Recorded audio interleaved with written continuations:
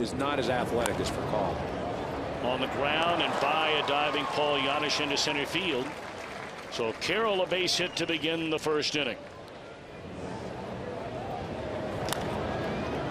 Bouncing ball, Janisch a diving play.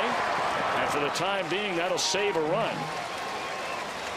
Navarro advancing on to third base. That's an infield hit for Jamie Carroll. They have a lot of guys, as Eric mentioned, extremely young down there. That's perfect hit and run baseball. Jamie Carroll shoots one into right center field, and Gwynn will advance on to third. So the Dodgers trying to make some noise here in the eighth. 3 wins in a series. And there's another hit for Carroll, and the Dodgers have taken an 8-7 lead.